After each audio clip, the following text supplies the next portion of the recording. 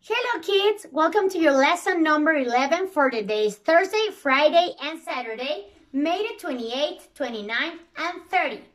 In this session, we're gonna hear a story named A Big Lesson for Little Frog. And we're gonna be working with our grammar book, the one with the orange stripe, and we're gonna have fun learning some vocabulary about unit number 8. Are you ready? Come on! Hello guys, welcome to our session number 11 named Awesome Animals. We have learned the modal verb can and its negative form can't. Remember that this modal verb expresses ability and possibility, but we'll review that later. First of all, let's check this video with our friends Freddy the Frog and Anna. Are you ready? Now let's look at some of those awesome animals. Will we see any frogs? We'll see lots of animals. Like this one right here. There's a giraffe. Wow! That giraffe is big! Look at that long neck. Look at those long legs. What's the giraffe doing? The giraffe is using its long tongue to eat. Hey! Frogs have long tongues. Where are the frogs? Let me see. Ooh! What's that? That's a hippo. A hippo is a big animal. It has a big mouth and big, sharp teeth. Does a hippo have feathers, Anna? No, a hippo doesn't have feathers. But parrots do. Parrots have colorful feathers, Freddy. Oh, parrots are beautiful, Anna. They are. Look, Freddy, it's an elephant. It's a big elephant. And a small elephant. That's a mommy elephant and a baby elephant. I know lots about elephants. Look! The elephant is using its long trunk to eat. And this elephant is using its trunk to drink. You know, I like elephants a lot. That's good. But I like another animal more. Let me guess. Frogs! Right. Look! There's a monkey in a tree. A monkey swings from tree to tree, woo, tree to tree. Wow! That monkey can jump, too. Just like frogs can jump. Where are the frogs? Let's see. Ooh, lions. That's right. How many lions can you see? I can see 1, 2, 3 lions. Very good. Wow, lions can run fast. What's that big cat? That's a tiger. Tigers have sharp claws and big teeth. Wow! And tigers can swim. Do you know what else can swim? Frogs? Yes! Where are the frogs? They're here somewhere. Oh, that's the end of the video. But I want to see frogs. I know. Would you like to hear a story about a frog? A very special frog? Yes, please.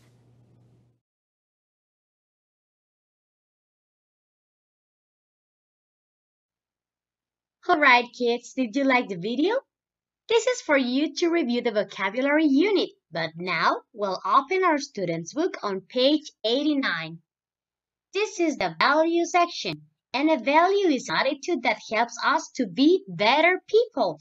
Acuérdense que un valor es una actitud que nos ayuda a ser mejores personas. And the value for this unit is respect animals. Respect animals. And it says, it is important to respect animals. Be kind and gentle. Sé amable y sé muy gentil con ellos. How can we respect animals? ¿Cómo podemos nosotros respetar a los animales? And who's this woman? ¿Quién es esta mujer? ¿Ok? This woman is Jane Goodall and she's playing with a chimpanzee. Está jugando con un chimpancé, okay? Let me tell you the story about this woman. Vamos a hablar un poco de esta mujer, Jane Goodall. These are the facts you should know about Jane Goodall. Jane Goodall is the world's foremost expert in chimpanzees. She spent 45 years studying wild chimpanzees in Tanzania, África. Pasó 45 años estudiando a los chimpancés en Tanzania, África. Look at these funny pictures. She's trying to kiss the chimpanzee and she's making a picture with it. Whoa. Well, let me tell you, this Jane Goodall was first introduced to chimpanzees when she was a baby. La primera vez que ella sintió amor por un chimpancé fue cuando era bebé. Her father gave her a toy chimpanzee when she was 1 year old. Su papá le regaló un juguete que era un chimpancé de peluche cuando tan solo tenía 1 año de vida, ¿ok? And since then, she has dedicated her life to study these awesome animals. Desde entonces ha dedicado su vida a estudiar a estos asombrosos animales, ¿ok? But this is not the only story we have in this session number 11. No es la única historia que tenemos en esta sesión número 11, because we have another story, ¿ok? This is a story named A Big Lesson for a Little Frog. And I hope you pay attention because at the end of the story, I'm gonna make some comprehension questions, okay? Are you ready? Let's listen to it. This story is called A Big Lesson for a Little Frog. Little Frog looks up. He sees Monkey in a tree. Monkey says, "Look at me! I can swing through the trees. Can you swing too?" Little Frog says, "No, I can't swing through the trees." Parrot flies down to the tree. Parrot says, "Look at me! I can fly from tree to tree. Can you fly too?" Little Frog says, "No, I can't fly." Giraffe reaches up with his long neck and eats leaves high in the tree. Little Frog is sad. Giraffe sees Little Frog and asks, "Why are you sad, Little Frog?" Little Frog says, "Monkey can swing. Parrot can fly. You can eat leaves high in the tree. I am sad because I can't do those things." Giraffe says, "But Little Frog, you can do things we can't do." "Really?" says Little Frog. "Of course. Can I hop?" "No, but I can." "Can Parrot swim?" "No." "Can I swim?" "No, but I can," says Little Frog. "Can we catch bugs with our tongues?" "No, but I can," says Little Frog. "There are many things, Monkey, Parrot, and you can't do, Giraffe. I'm very sorry for you. Please don't be sad." Little Frog is happy now. He hops away to swim and to catch bugs. The end. Good story! What fun! What fun! Our story is done! Okay, kids, did you like the story? Did you pay attention? Okay, because these are the comprehension questions. Let's work. Question number 1. What's the first animal the frog sees? What's the first animal the frog sees? ¿Cuál es el primer animal que la rana ve? Think about it, think about it. What's the first animal? Yes, the first animal is a monkey. A monkey swinging through the trees. A monkey swinging through the trees. Question number 2. What's the second animal the frog sees? ¿Cuál es el segundo animal que ve la rana? What's the second animal the frog sees? Think about the answer. Come on. What's the second animal? Yes, the second animal is a parrot. A parrot flying from tree to tree. Are you ready for question number 3? And question number 3 is, what's the third animal the frog sees? What's the third animal the frog sees? Come on, think about it. Yes, the third animal is a giraffe. A giraffe eating leaves high in a tree. Okay, let's go with question number 4. How did the frog feel when it saw what other animals can do? ¿Cómo se sintió la rana cuando vio lo que otros animales pueden hacer? How do you think it felt? ¿Cómo creen que se sintió? Yes, it felt sad. Se sintió muy triste, ¿ok? It felt sad. And finally, question number 5. What does the giraffe say to the frog? What does the giraffe say to the frog? ¿Qué le dice la jirafa a la rana cuando vio que se puso muy triste?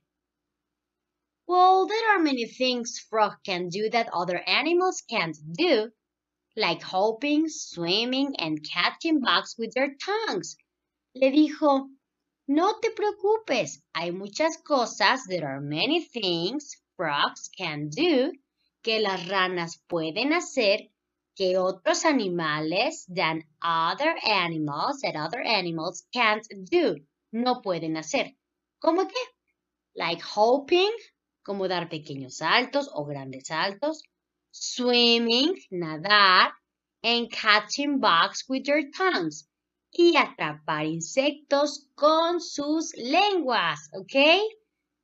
How was it? ¿Cómo creen que estuvo este trabajo? Was it difficult or easy? ¿Estuvo fácil o difícil? I think you did a great job. Creo que hicieron un excelente trabajo. Okay, are you ready? Now take out your workbook on page 65. Saquen su workbook en la página 65. The workbook, the one with a yellow stripe, el que tiene la franja de color amarillo. Okay?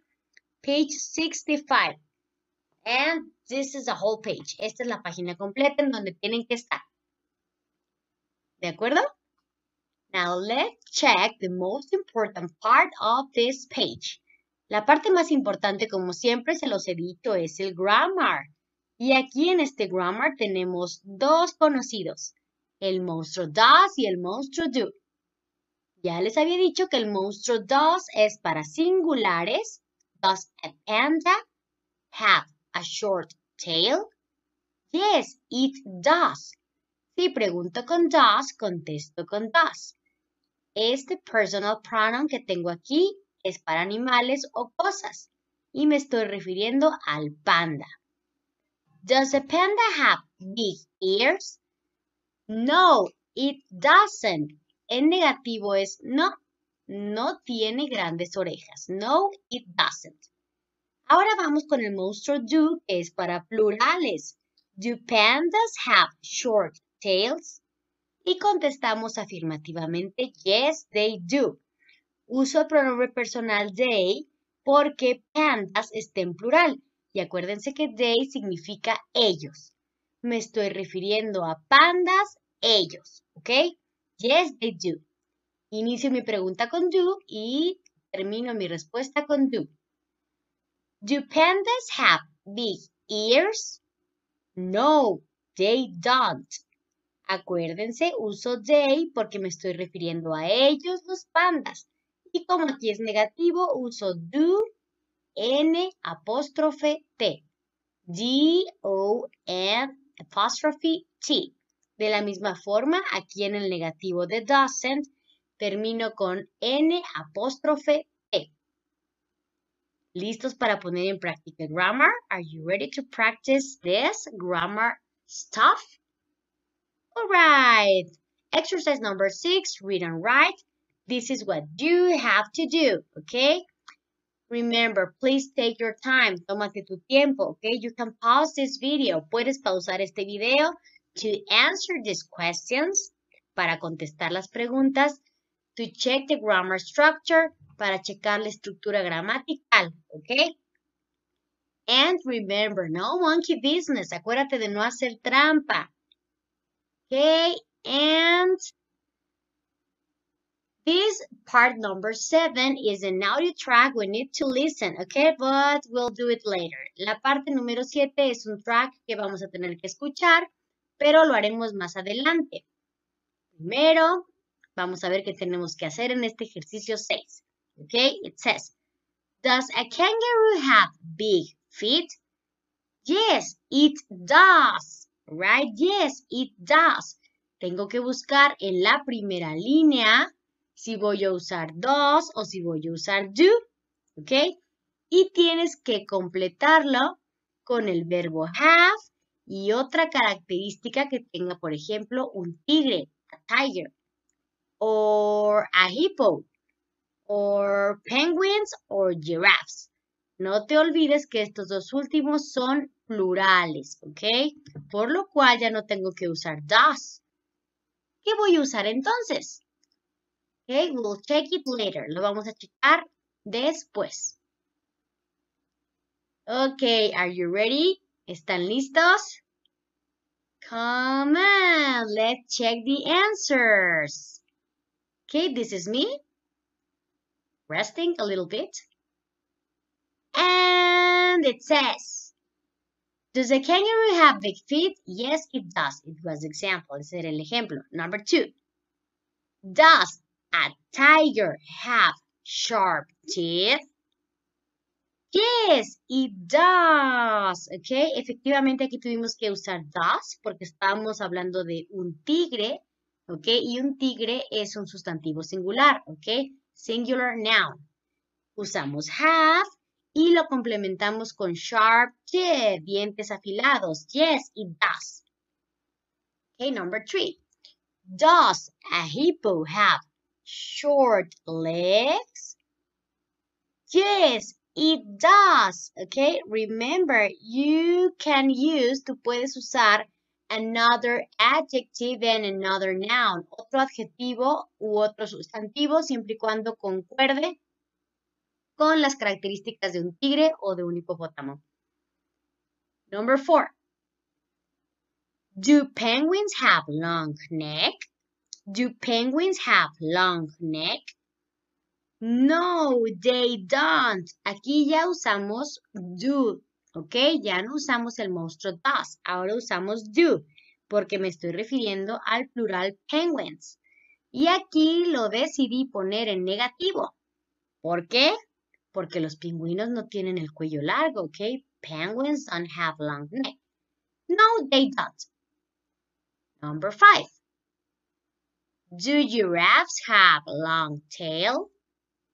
Yes, they do. No se olviden entonces de usar estos personal pronouns, they, ¿ok? How was it? ¿Cómo estuvo? Okay, now let's listen this audio track number 51. This audio is about questions and answers, so please pay attention. You just have to write the answer. Solo tienes que escribir las respuestas a las preguntas que vas a escuchar. Please listen carefully. Escucha con mucha atención. It's pretty easy. Es muy fácil si estás atento. Okay? Let's start working. Unit 8, Activity 7. Listen and answer. Then listen again and write. 1. Does a penguin have long legs?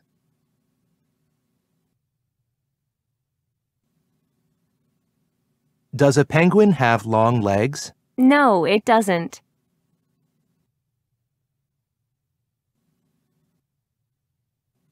2. Do kangaroos have long tails?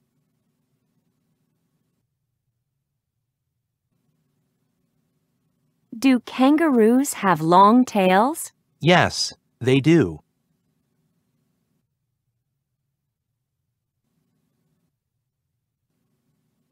Three. Do lions have sharp teeth?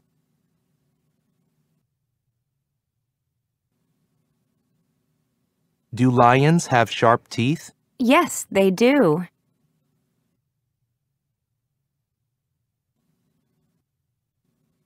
Four. Does an elephant have small ears?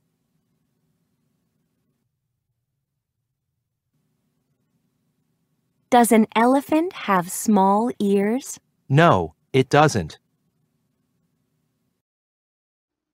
Okay, guys, did you pay attention? Because we're gonna check their answers. Vamos a checar sus respuestas. The first question is, does a penguin have long legs? Does a penguin have long legs? And the answer is, no, it doesn't. Okay, ustedes debieron de haber escrito, no, it doesn't. Right? There's no possible answer. No hay otra respuesta posible, solo esa. Next question. Number 2. Do kangaroos have long tails? Do kangaroos have long tails? And the answer is, yes, they do. Yes, they do. Question number 3. Do lions have sharp teeth? Do lions have sharp teeth? Yes, they do. Yes, they do. Question number 4. Does a giraffe have short legs? Does a giraffe have short legs? No, it doesn't. No, it doesn't. Okay, how was it? ¿Cómo estuvo? Okay, was it difficult? ¿Estuvo difícil? Or was it easy? ¿O estuvo sencillo? Anyway, I think you did a great job. Creo que hicieron un buen trabajo. Okay, guys, let's continue with page number 66. Draw a new animal. What's its name? And what does it have? Okay, pay attention. Okay, you have to create an animal mixing some of them like in the example. Tienes que crear un animal, okay? Lo tienes que mezclar usando varios animales. Por ejemplo, esta ranita, Freddy the Frog, okay, it creates, hace este dibujo, okay? What is it? It's a zippo. And what is a zippo? ¿Qué es un zippo? Okay, it's a mix. Es una mezcla between a hippo and a zebra, okay? Es una mezcla entre un hipopótamo y una cebra. Okay, so please create your animal. Crea tu animal y ahorita les muestro qué hice yo. I drew an animal named Rain Pig. Yo hice un animal llamado Rain Pig. And how is it? ¿Cómo es? Fíjense bien, this is my animal. Este es mi animal. A rain pig. ¿Por qué le puse rain pig? Because it is a mix.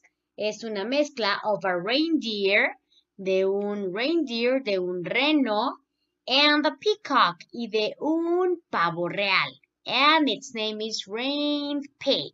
Su nombre es Rain Pig. Okay, what did you draw? ¿Qué dibujaste tú? Use your imagination and draw your animal. Usa tu imaginación y dibuja el animal que creaste. Okay, now let's check. Let's check this exercise number 9. It says, listen and read. Can you say this fast? ¿Puedes decir esto rápido? Number 1, vamos a decirlo primero despacito.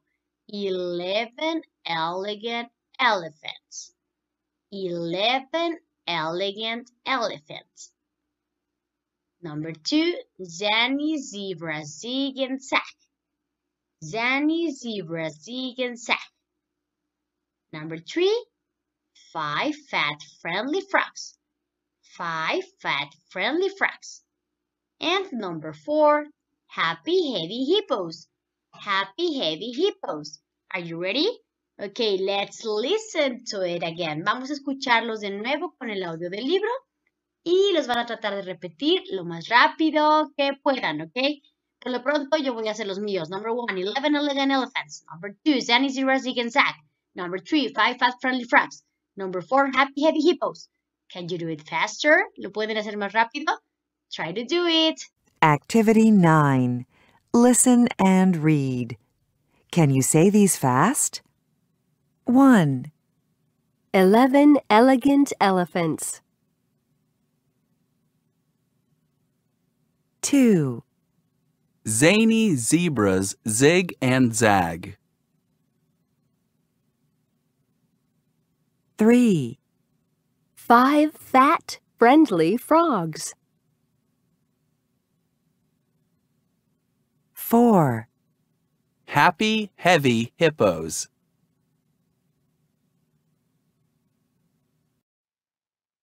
Okay, guys.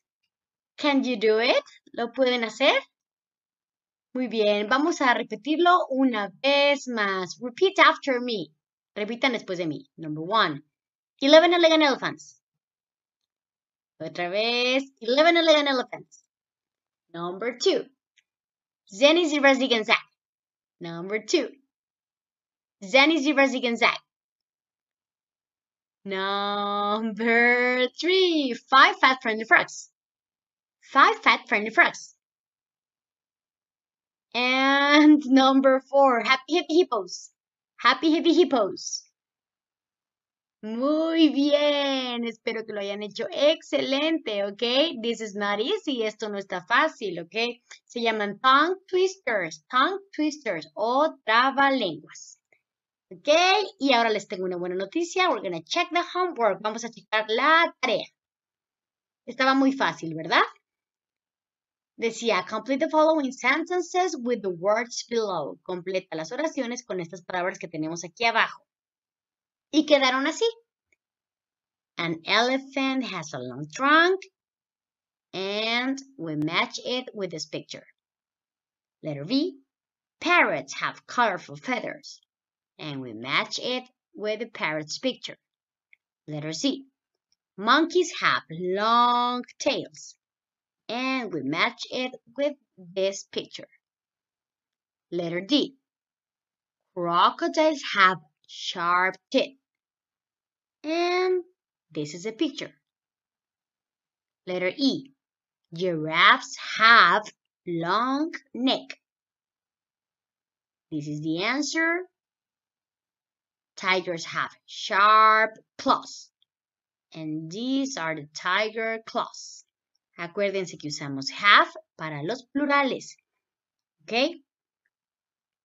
Have para parrots, have para monkeys, have para crocodiles, have para giraffes y have para tigers. ¿Por qué? Porque todos estos eran plurales. El único que era singular es an elephant. ¿Ok? An elephant. Espero que lo hayan hecho muy, muy bien porque estaba muy fácil. ¿Ok? Now, guess what we have? We have another new homework. Tenemos otra tarea nueva. Esta es aún más fácil que la anterior, ¿ok? This homework is pretty easy. All you have to do is color the correct answer. Todo lo que tienen que hacer es colorear la respuesta correcta. And at the end, for the second part, it says, draw a little frog doing the things it can do in the story. Aquí tienes que dibujar a la ranita de la historia haciendo las cosas que la historia te dice que ella puede hacer. ¿Ok? Al final la jirafa, the giraffe says, you can catch some insects with your tongue. Puedes atrapar insectos con tu lengua. And you can swim. Puedes nadar. ¿Y qué otra cosa le dice? You remember that? Please make your picture in here. And what about this? Let's check these questions. What's the name of the expert on chimpanzees? What's the name of the expert on chimpanzees? Tienes que poner aquí, colorear, cuál es el nombre del experto en chimpancés. Letter B. What's the value of Unit 8? What's the value of Unit 8? Letter C. What's the name of the Unit 8 story? ¿Cómo se llamaba la historia que escuchamos? What's the name of the Unit 8 story? La de la ranita, ¿eh? Letter D. What can a frog do? ¿Qué puede hacer una rana? What can a frog do? Easy, right? Estuvo muy sencillo, ¿verdad? Entonces, ya que tenemos lista la tarea, nos vemos la próxima sesión. See you. Nos vemos y por favor hagan su tarea. Don't forget to do your homework and check the last sessions. Repitan las sesiones pasadas para que no se les olvide nada. Okay, children, that was all. I hope you're having a great day and a great week. Thank you. Bye.